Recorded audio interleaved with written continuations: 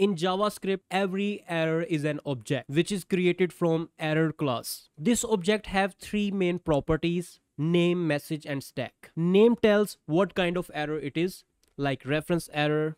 Message describes what went wrong, and stack shows where in the code it happened. Like you can see in the output, this is the error name, this is the error message, and this is basically stack trace. You can find where actually something went wrong. And when something goes wrong, you can throw and catch it. This. You can see we have throw the error, and here we are catching using try catch JavaScript feature. At this moment, you can see we are only console.log the message. So that's why message is appearing only, the same message that we throw. There are also built-in types like type error, reference error, and syntax error.